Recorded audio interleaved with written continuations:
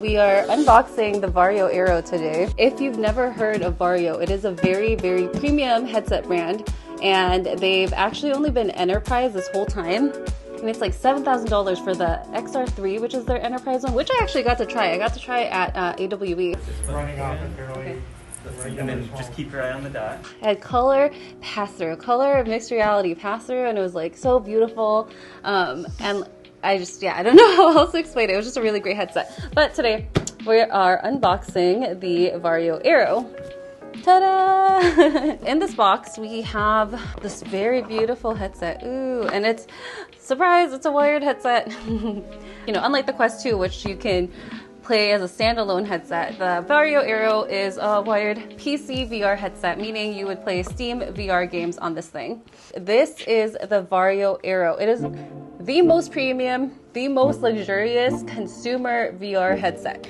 And for the longest time, they were only doing enterprise headsets, so this is their first attempt into the consumer market, which is a very, very big deal. Because that means more competition in the industry, but also like bringing this level of premiumness into the VR headset market is gonna be, I mean, it's already out. It's been out for like a year. $2,000 headset, only for the headset. Does not come with controllers. So for example, this is the Quest 2. Let me just, I mean, obviously my Quest 2 is a little bit more beefy. There's a built-in microphone, there's a built-in speaker, which you totally don't even recognize, and like, it just exists naturally into here, right?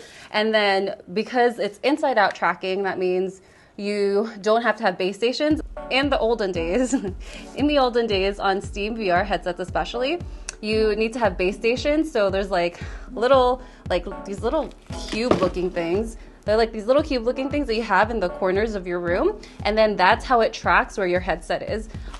On the Quest 2 though, it has cameras that instead of having like outward cameras looking at you and locating you in your space, this has cameras on the headset which like just projects out and sees where you are relative to your house. So this thing doesn't come with controllers, does not come with base stations, does not come with, this actually does not have built-in speakers or earphones on this at all. But if I was to put this on my head right now, like I wouldn't be able to hear anything, and if I was talking this, you wouldn't be able to like talk. I played with this on my live stream on YouTube a lot. So when I played with this on my live stream, I would actually have like this, I'd have to like put on these like big earphones, which I would Bluetooth onto here. So it's like, it's a whole production.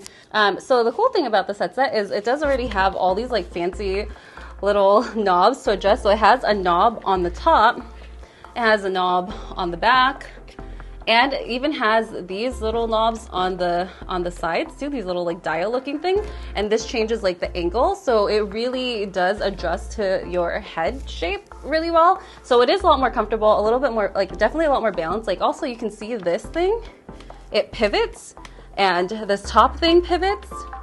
This does not have any sort of pass-through. As you can tell, there's no like cameras on the outside, and that's how you get pass-throughs.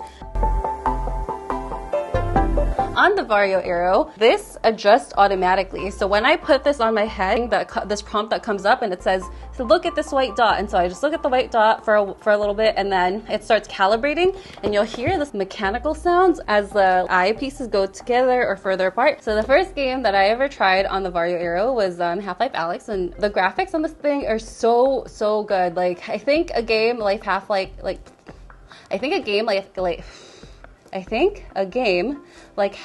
Alyx works really well on this. And then when I played this on VR chat, it was crazy. So you know in VR chat there's like these little posters on the wall, and they're like little posters of like anime and whatever. Like the graphics on this headset is so good that those like anime posters look like they're 3D.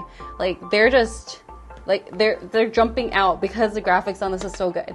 And when I was playing some of those games, like, or some of the, like going to some of those worlds that weren't as developed, I could tell that some of the textures weren't as developed on this headset. Looking at some of the games, you can just tell that when the game developers developed those games, they weren't using headsets like this, they were using headsets like the Quest 2. That game will look really good, but on this headset, like having a magnifying glass on every single surface in the game, it just looks like It's like a mixture of being in the real world, but then some of the items are all of a sudden like something that someone drew on a piece of paper, cut out and like stuck onto the wall, and was like, this headset is so good with the graphics that it's too good. Like, a lot of the games that are in the VR market are just not able to live up to the standard of this headset, which kind of sucks. Like, it almost defeats the purpose of getting this like beautiful headset, because a lot of the games don't have the level of graphical quality to be able to be played on this nicely. So the cost of this headset by itself is $2,000 just for the headset. Because it doesn't use inside-out tracking like the Quest 2 and it uses outside-in tracking, you actually need to have base stations.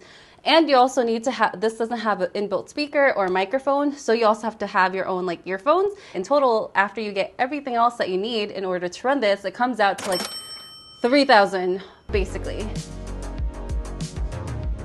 Overall, the Varjo Aero is a high quality premium consumer VR headset. For $2,000, you're getting extremely advanced graphics, and if that's what you care about most, then the Varjo Aero will be great for you. However, I can't recommend this as a daily driver for most, because current VR games on the market don't fully take advantage of the graphic capabilities, which is Varjo Aero's primary perk. If Varjo takes some of this technology and puts it into their next consumer headset that does have the built-in speaker and microphone along with pass-through cameras, then their next VR headset could really take over the VR consumer market.